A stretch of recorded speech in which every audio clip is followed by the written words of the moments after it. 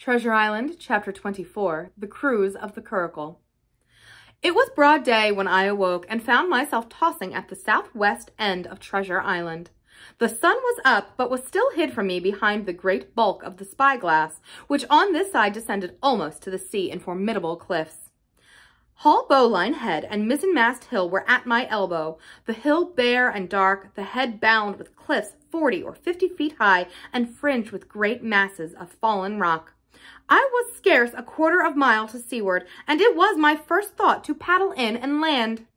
That notion was soon given over. Among the fallen rocks, the breakers sprouted and bellowed, loud reverberations, heavy sprays flying and falling, succeeding one another from second to second, and I saw myself, if I ventured nearer, dashed to death upon the rough shore, or spending my strength in vain to scale the beetling crags.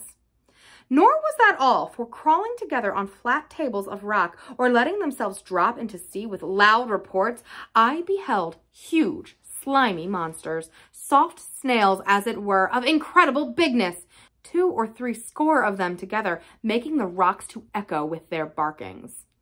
I have understood since that they were sea lions and entirely harmless, but the look of them, added to the difficulty of the shore and the high running of the surf, was more than enough to disgust me of that landing place. I felt willing rather to starve at sea than to confront such perils. In the meantime, I had a better chance, as I supposed, before me. North of Hull Bowline Head, the land runs in a long way, leaving at low tide a long stretch of yellow sand. To the north of that, again, there comes another cape, Cape of the Woods, as it was marked upon the chart, buried in tall green pines which descended to the margin of the sea.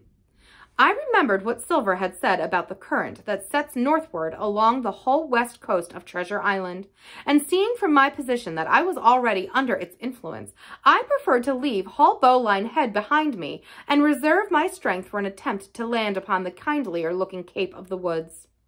There was a great, smooth swell upon the sea, the wind blowing steady and gentle from the south. There was no contrariety between that and the current, and the billows rose and fell unbroken. Had it been otherwise, I must long ago have perished, but as it was, it is surprising how easily and securely my little and light boat could ride.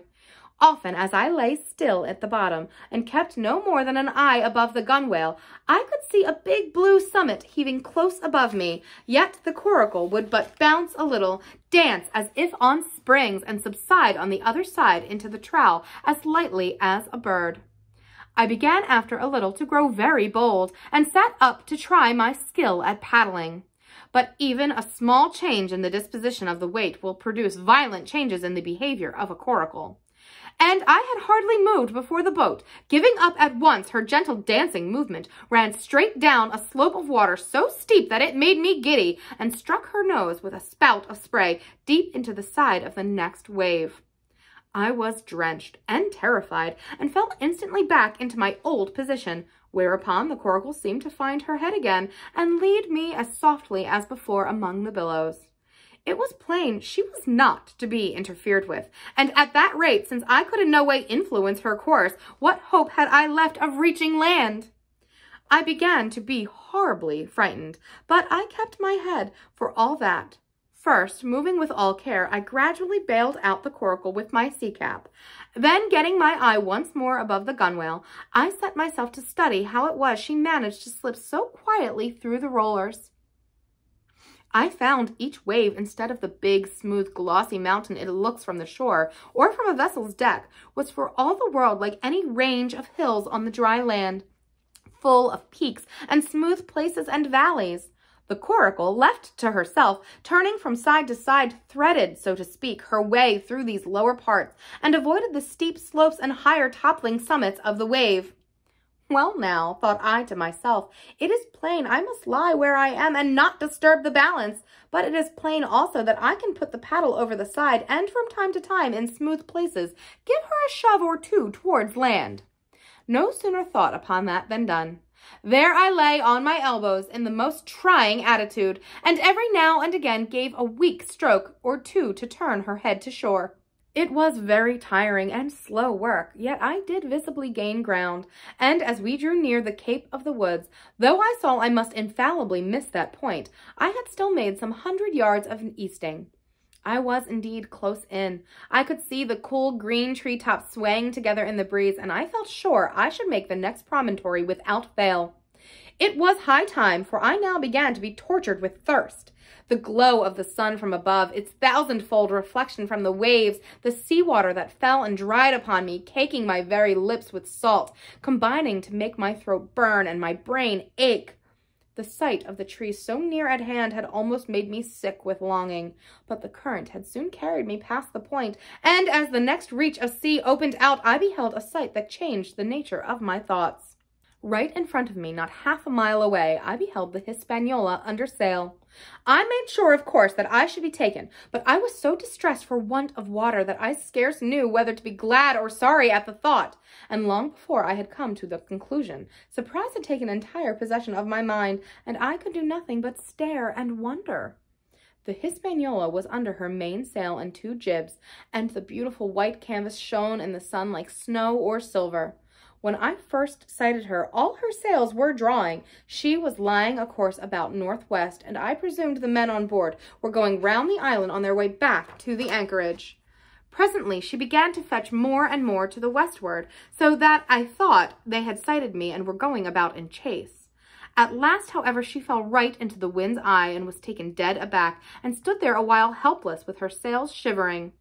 "Clumsy fellows," said I, "they must still be drunk as owls." And I thought how Captain Smollett would have sent them skipping. Meanwhile, the schooner gradually fell off and filled again upon another tack, sailed swiftly for a minute or so, and brought up once more, dead in the wind's eye. Again and again this was repeated. To and fro, up and down, north, south, east, and west, the Hispaniola sailed by swoops and dashes, and at each repetition ended as she had begun, with idly flapping canvas. It became plain to me that nobody was steering, and if so, where were the men? Either they were dead drunk or had deserted her, I thought, and perhaps if I could get on board I might return the vessel to her captain. The current was bearing Coracle and schooner southward at an equal rate. As for the latter's sailing, it was so wild and intermittent that she hung each time so long in irons that she certainly gained nothing if she did not even lose. If only I dared to sit up and paddle, I made sure that I could overhaul her. The scheme had an air of adventure that inspired me, and the thought of the water breaker beside the fore companion doubled my growing courage. Up I got, was welcomed almost instantly by another cloud of spray, but this time stuck to my purpose, and set myself with all my strength and caution to paddle after the unsteered Hispaniola. Once I shipped a sea so heavy that I had to stop and bail, with my heart fluttering like a bird, but gradually I got into the way of the thing and guided my coracle among the waves, with only now and then a blow upon her bows and a dash of foam on my face. I was now gaining rapidly on the schooner. I could see the brass glisten on the tiller as it banged about, and still no soul appeared on her decks. I could not choose but suppose she was deserted. If not, the men were lying drunk below, where I might batten them down, perhaps, and do what I chose with the ship. For some time she had been doing the worst thing possible for me, standing still. She headed nearly due south, yawing, of course, all the time. Each time she fell off her sails partly filled, and these brought her in a moment right to the wind again.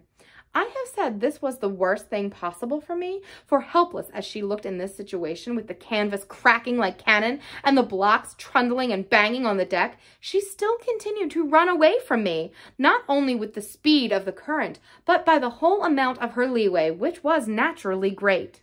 But now, at last, I had my chance. The breeze fell for some seconds very low, and the current gradually turning her, the Hispaniola revolved slowly round her center, and at last presented me her stern, with the cabin window still gaping open and the lamp over the table still burning on into the day. The mainsail hung drooped like a banner. She was stock still but for the current. For the last little while I had even lost, but now, redoubling my efforts, I began once more to overhaul the chase. I was not 100 yards from her when the wind came again in a clap. She filled on the port tack and was off again, stooping and skimming like a swallow. My first impulse was one of despair, but my second was towards joy. Round she came till she was broadside on to me, round still till she had covered a half, then 2/3, and then 3/4 of the distance that separated us. I could see the waves boiling white under her forefoot. Immensely tall she looked to me from my low station in the coracle. And then of a sudden I began to comprehend. I had scarce time to think, scarce time to act and save myself. I was on the summit of one swell when the schooner came stooping over the next. The bowsprit was over my head. I sprang to my feet and leaped, stamping the coracle under the water. With one hand I caught the jig boom, while my foot was lodged between the stay and the brace, and as I still clung there panting, a dull blow told me that the schooner had charged down upon and struck the coracle, and that I was left without retreat on the Hispaniola.